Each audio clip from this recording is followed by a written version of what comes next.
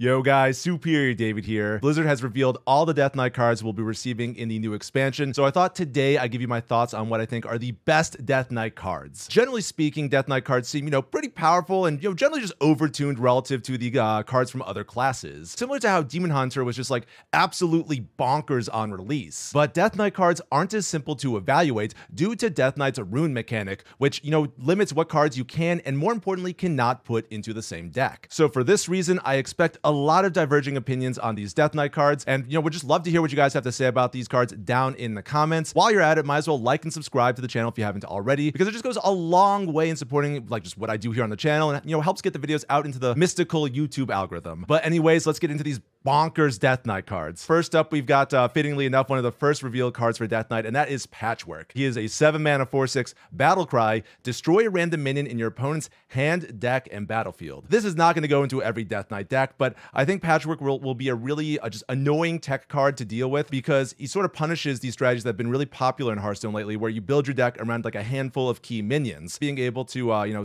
snipe stuff in your opponent's deck and battlefield can just do a lot of disruption and really just mess up what your opponents are trying to do in the game. So I think that in itself is very powerful. But then on top of all this, Patchwork only needs you to have one blood rune equipped to just play him. And this is going to be a common theme you see recurring on this list here, where these one rune cost cards I think are going to just be really the ones you want to keep an eye on. I think just the fact that you can splash this card into a variety of Death Knight decks is going to make it just very powerful, very popular. And then in the case of Patchwork, he's just going to be very annoying when he comes down and just destroys your win condition that's just chilling in your hand or deck. I already see the trolled and highlights incoming for this card. Next up, we've got Rune Forging, which is a 1-mana shadow spell. Draw a weapon, spend a corpse to reduce its cost by 1. This card does a lot of things that I like. First, it tutors up a weapon. I think the Death Knight weapons are, varying levels of power, but being able to tutor in Hearthstone is typically pretty good. And then to get the mana cheating on this card, all you need to do is spend a corpse. So that's just one use of your hero power, and then boom, you got mana cheating on this. But what really elevates this card for me is that it's not in a specific rune. So you could run this card in theoretically every kind of Death Knight deck. Will you want to do that? I'm not really sure. I think it remains to be seen how efficient Death Knight's card draw really is. So, it might be at a point where maybe Death Knight is so good at drawing cards, you might not even need this tutor effect, because they could just churn through their deck so fast. But traditionally in Hearthstone,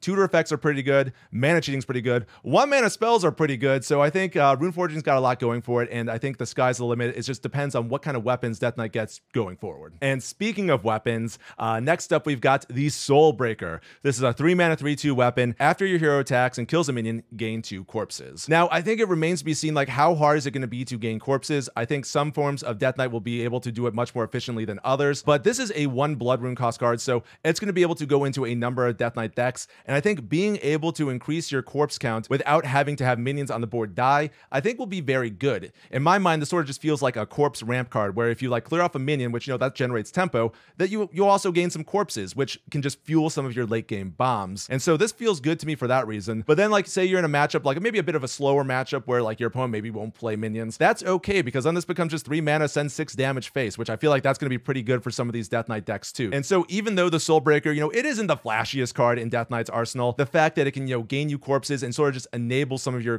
corpse payoff cards, I think that's going to make this card very powerful, and definitely going to be seen in probably most decks that are going into Blood Rune. Now, taking things back to spells here, we've got Icy Touch, which is a 1-mana frost spell, and it deals 2 damage to an enemy and freezes it. The immediate comparison that comes to mind here is Frost Shock, which is a shaman spell that hasn't really seen too much play, I think, but Icy Touch is basically twice as good as Frost Shock because it deals 2 versus 1 damage, and Death Knight has some nice frost synergy payoffs that sort of revolve around bursting your opponent down. So I think for that reason, Icy Touch, I think it's gonna be really good in those frost decks. But because this card can go into any Death Knight deck, I think you're probably gonna see it in some blood control decks, which will probably use this card as a stall tool. But the damage base is also nice. I could also see this maybe seeing play in a more aggressive Death Knight deck that would use this to either ship damage face, or as burst damage, or potentially just as a little tempo tool to freeze a minion on the board that you can just sort of ignore then and go face with your little dudes. So it's going to show up in a lot of Death Knight decks, and in Frost and potentially Blood, I think it's going to put in a lot of work there. Now, finally, we have ourselves our first undead Death Knight card, and that is the Meat Grinder.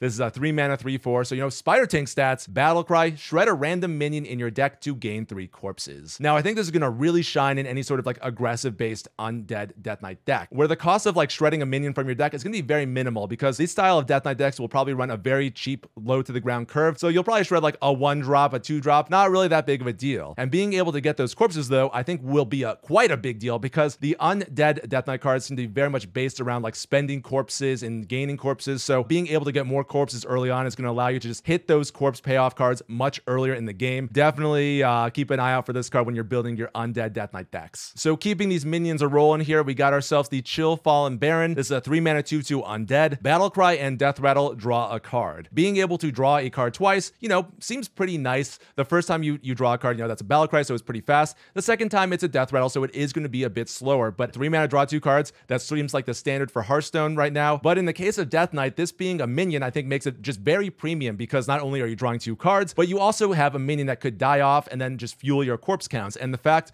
that it has no specific rune attached to it means you could play it in every single Death Knight deck. I think it remains to be seen how good Death Knight's draw package will be, but I think the Chill Fallen Baron is going to be a good starting point. You're going to want to run him in most decks just because, again, draw 2 cards, fuels your corpse count, and then, hey, you know, it's got some undead synergy there, so that could be quite nice as well. Now, next up, we've got a few cards that I'm going to talk about all at once because I think these are all going to be good for the same reason, and that is these like series of like 1 frost rune cost frost spells that I think are just all very powerful. First up, we got the Glacial Advance, which is deal 4 damage. Your next spell this turn costs 2 less. So, you know, that's damage that could go face. It's got mana cheating attached to it for your for whatever your next spell is. It doesn't need to be frost. That's pretty good. And then you got the Remorseless Winter, which is deal 2 damage to all enemies. So this does go face as well as like hit minions. But then on top of that, you could draw a card. So this is basically just better Consecration. And then we've got Howling Blast, which is a 3-mana frost spell. Deal 3 damage to an enemy and freeze it. And then you deal 1 damage to all other enemies. This is basically just like a cheaper version of Swipe, which saw play in like every druid deck, so that seems pretty good. And then we've got Defrost, which is a 2-mana spell, draw a card,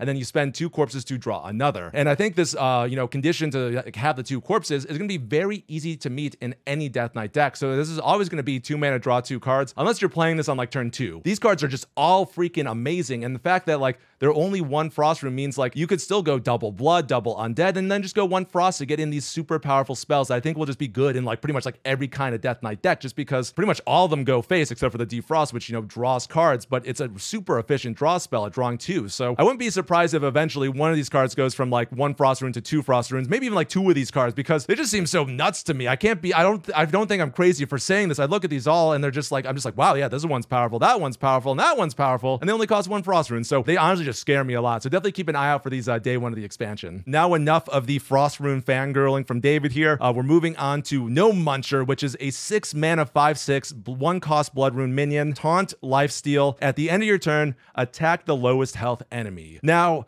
this card just seems so freaking nuts to me. Like, this is going to be really good in like just a number of Death Knight strategies. Like, they seem to be pushing like a hand buff strategy with Death Knight, which focuses on like buffing the attack of creatures. No Muncher is going to be nuts in that because you could just get a bunch of attack on this card and you'll be able to ship this damage face because this attacks the lowest health enemy. So if your opponent's face is the lowest health enemy, it just ships damage face. It feels like the new Ziliax in a way because, you know, it has like taunt and lifesteal attached to it, but then it also has a way to impact the board immediately because it at the end of every turn, it attacks the lowest health enemies. So, you know, it could clear off a minion on your opponent's side of the board, or again, what Ziliax cannot do, it could go face, which it just seems ridiculous to me. I cannot wait to play this card against a priest when they have no minions on their side of the board and just ship that damage right at their face. Very excited for that. Keeping with the theme of powerful 1 blood rune minions, we've got the Noxious Cadaver. This is a 1-mana 1/2 undead. Battlecry, deal 2 damage to an enemy and your hero. Now, this is probably one of the best 1-drops ever printed. This is basically like a power crept, you know, whatever the archer is, the 1-mana 1/1 that deals 1 damage. This is basically just twice as good. And this being 1 mana, I feel like has a number of implications for Death Knight. Being a 1-mana minion means it's going to be able to basically contest pretty much like any 1-drop your opponent can drop on turn 1 because it deals 2 damage. So, you know, Trog on 1 gamers, better watch out because Noxious Cadaver is going to be sniping your Trogs left and right. And then this card's going to be very easy to like weave into a curve if you're trying to like burst your opponent down with like burn. This card will be very good for just getting in that like little bit of extra damage, and it's so efficient at 1 mana. And then because this is Death Knight after all, being able to get a 1-drop down on turn 1 feels just relatively premium for the class because when it dies, you're going to get yourself a corpse. So you have the added benefit of like having this awesome effect effect on turn 1, and then when your opponent clears it off, you gain a corpse very early in the game, which can help you get like some of your powerful corpse cards off on curve. And so yeah, even though Noxious Cadaver, it deals 2 damage to you, I don't think you're going to really mind it too much, and I think this is just one of the best 1-drops ever printed, and the only thing that's really holding it back is the 1 Blood Rune. But because it is 1 Blood Rune after all, you could play this in just a lot of different Death Knight decks. So you're going to be seeing this card a lot because it's just so easy to flex in to Death Knight decks because of that 1 Blood Rune. And finally, we have what I think will be the best Death Knight card, and that is the Body Bagger. This is a 1-mana 1/3 undead minion. Battle cry, gain a corpse. Now, like many of the cards I feel like I've been talking about today, this is not one of the flashiest cards in Death Knight's arsenal, but the ability to gain a corpse early in the game on turn 1 seems really powerful and just paramount to getting off some of your corpse effects on curve. And then because, you know, this is a 1-mana 1/3, it's a pretty, advantageous stat line. It's going to be able to trade efficiently. There's some cards that have synergy with undead minions, so you can like potentially even buff this to get just even more like snowball and tempo going on the board. And then similar to the Noxious Cadaver, this comes down on turn 1. So, you know, not only does the Body Bagger gain you a corpse with its battle cry, but, you know, when it dies off, it's going to gain you another corpse anyways with its own body. So it's basically going to, like, 1 mana gain you 2 corpses when it dies. So that seems pretty nuts to me, and the fact that this has no rune attached to it means it's going to see play in every Death Knight deck. And so again, this isn't the flashiest card by any means, but I think it's just an incredible enabler for the Death Knight class that, again, we'll see play in pretty much like every Death Knight strategy. So, you know, definitely make sure to include this in your decks when you're playing Death Knight Day 1, because I think it's just going to be an all-star card all around. And so there you have it. Those are what I think are going to be the best Death Knight cards when the class releases with the new expansion on December 6th. Let me know what you think down in the comments. And of course, if you made it this far in the video, make sure to like and subscribe, because if you made it this far, you're probably digging something I'm doing. And I guess in the meantime, stay superior, and I'll catch you next one. Later.